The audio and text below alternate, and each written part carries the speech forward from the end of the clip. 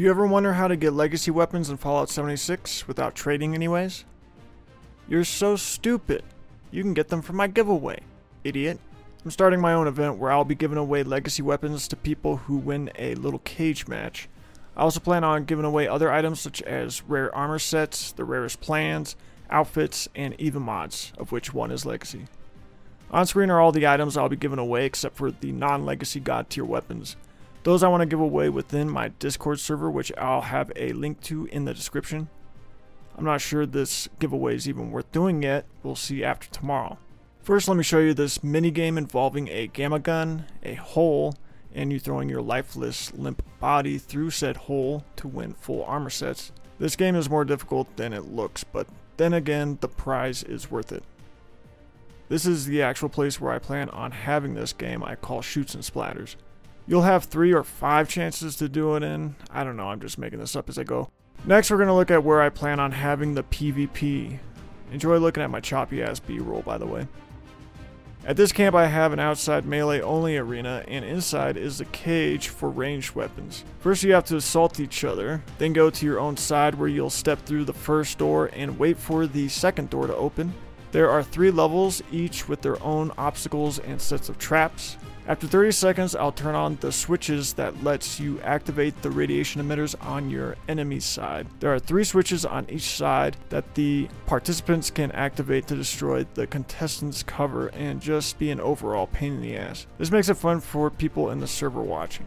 Plus, if anyone tries to hide behind cover like a pussy, you can destroy it. This is the first time I'm doing this giveaway this way. It might suck for all I know. That's why I plan on using your camps maybe in the future. If you're into building PvP arenas, we'll see. That's going to be an experiment all on its own. Armstrong has his own YouTube channel as well, and he will be helping with giveaways in the future, so go check him out. The link to his channel is in the description. Next is the outdoor melee arena. This also has traps that are activated by you looky-loos in the server. Lastly is this caged arena, which is both ranged and melee. I activate a switch that'll open the first door, you pass through and wait patiently for me to open the second door. The first floor is ranged only, but the players watching can activate a door leading to the second floor, which is also ranged combat only. The third door that is activated leads to the top floor where you can use melee on your enemies if you wish. This arena also has traps that can be activated by the people in the server watching, of course, in case you get bored or whatever. That's it for the arenas. This will be the first giveaway that I'm doing like this, so I'm not sure how this will work yet exactly.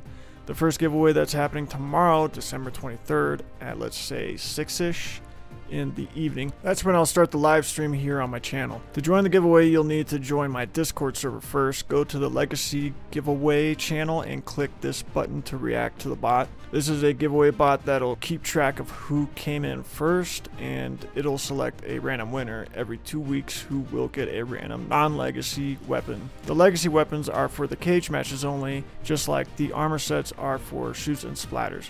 You'll get a random legacy weapon for defeating your opponent 2 out of 3 times. The winner will get 2 spins of the randomizer wheel, giving you a choice of whichever random legacy weapon the randomizer wheel app's randomizer wheel lands on. This way you won't just walk away with the crappiest legacy I have to offer. You could have a second chance to win the second crappiest legacy I have to offer.